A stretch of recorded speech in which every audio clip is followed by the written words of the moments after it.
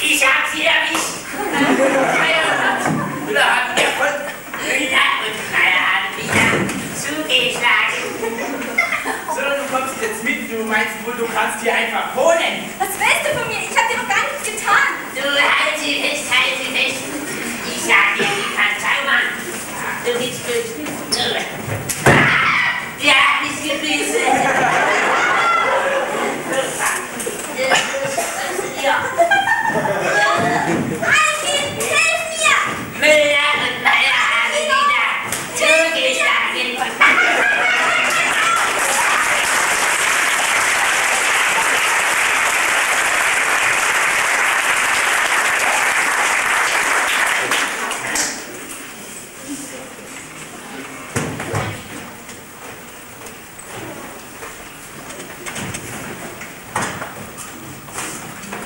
Kommt schon, die Luft ist rein!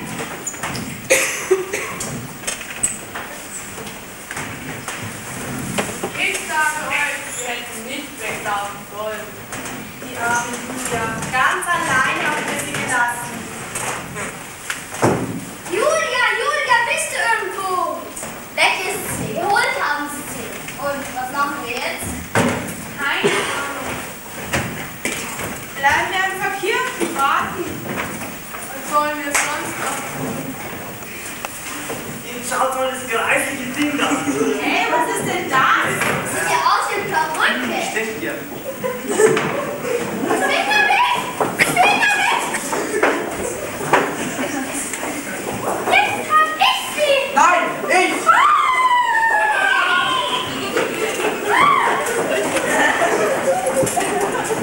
Ich hab sie zuerst gesehen, weil ich... Mein Kopfstück! Welch unglaubliche Verfehlung! Welch grobe Impertinenz!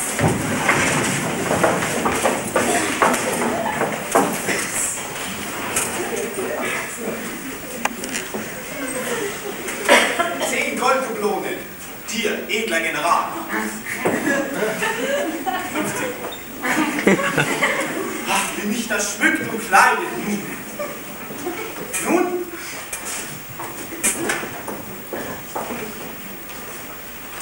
Vidas! Vidas! Vidas! Gedankt.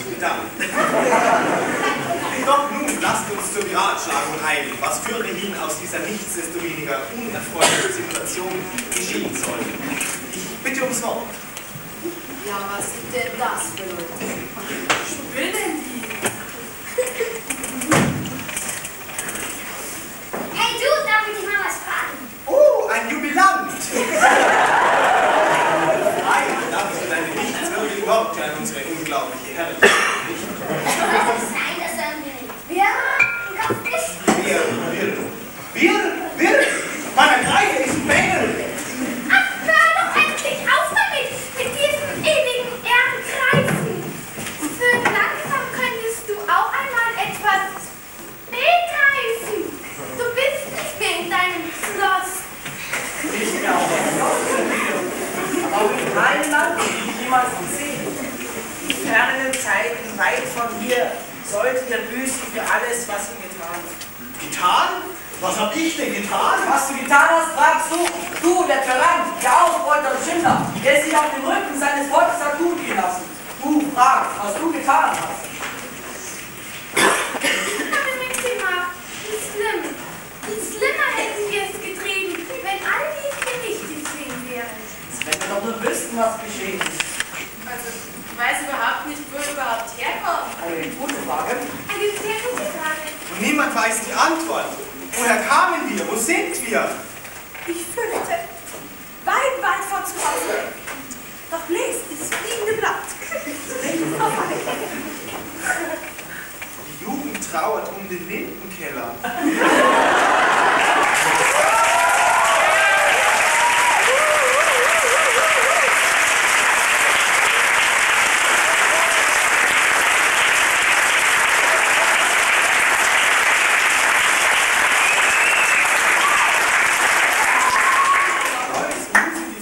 dem Keeser als Abschluss, als krönender Abschluss der Kulturwoche.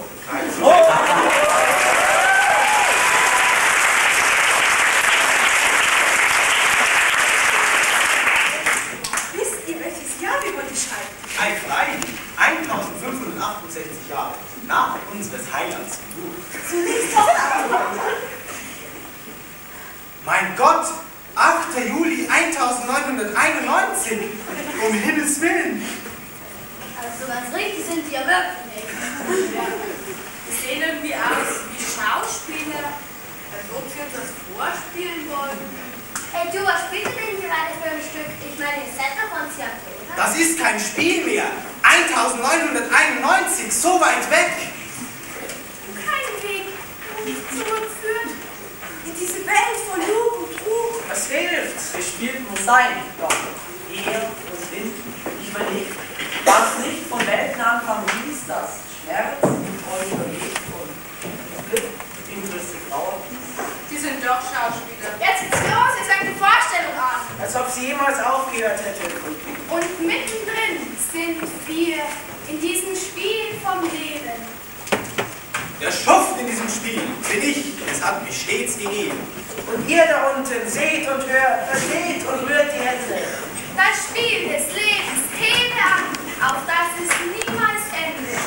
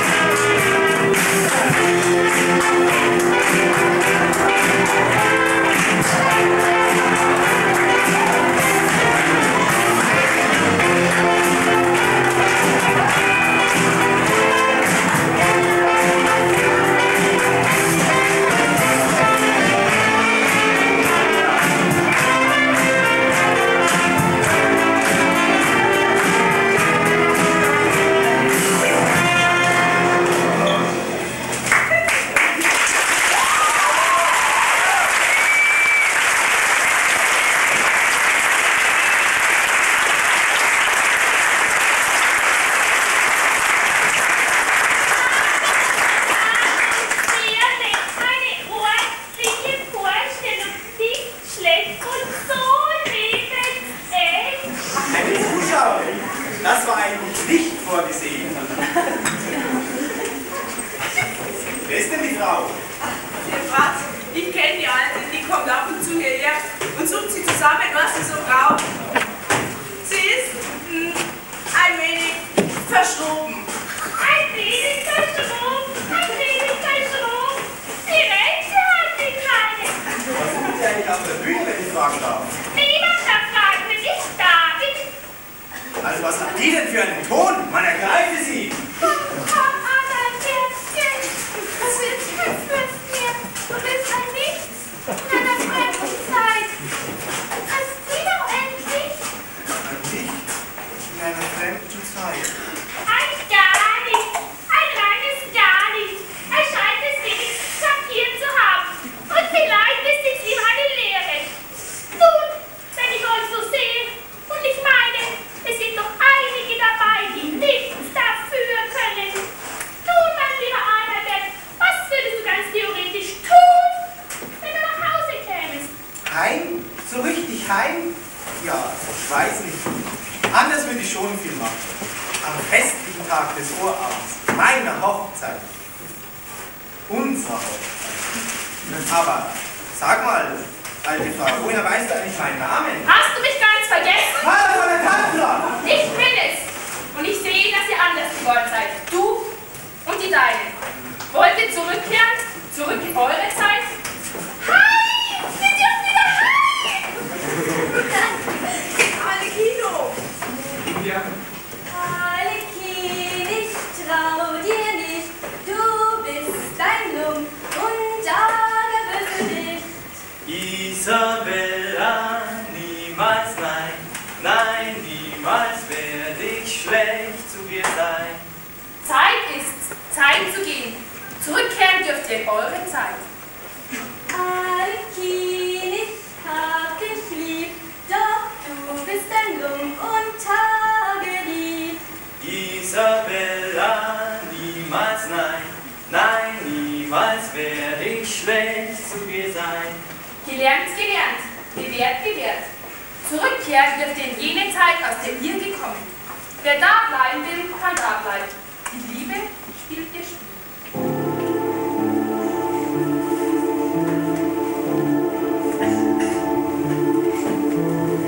Hier und dort und überall und dennoch nirgendwo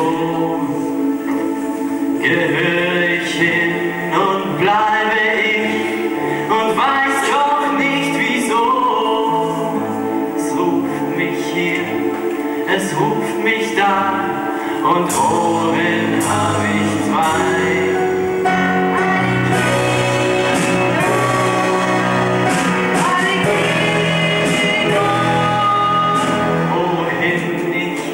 Auch wende und wohin ich mich auch drehe, was ich hier auf dieser und der anderen Seite sehe, das ist kein Spiel mehr, ist kein Spaß, und wär's nur schon vorbei.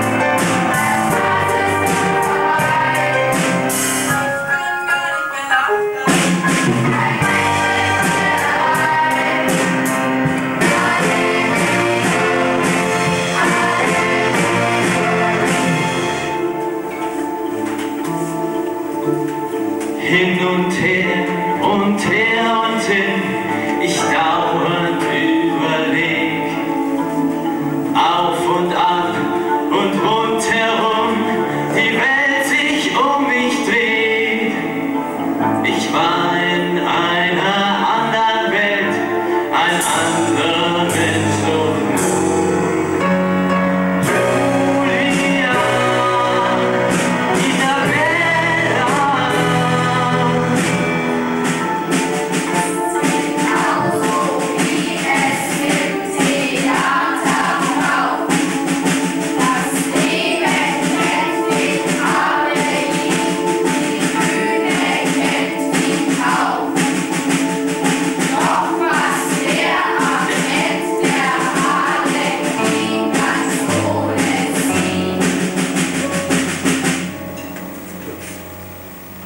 Isabel.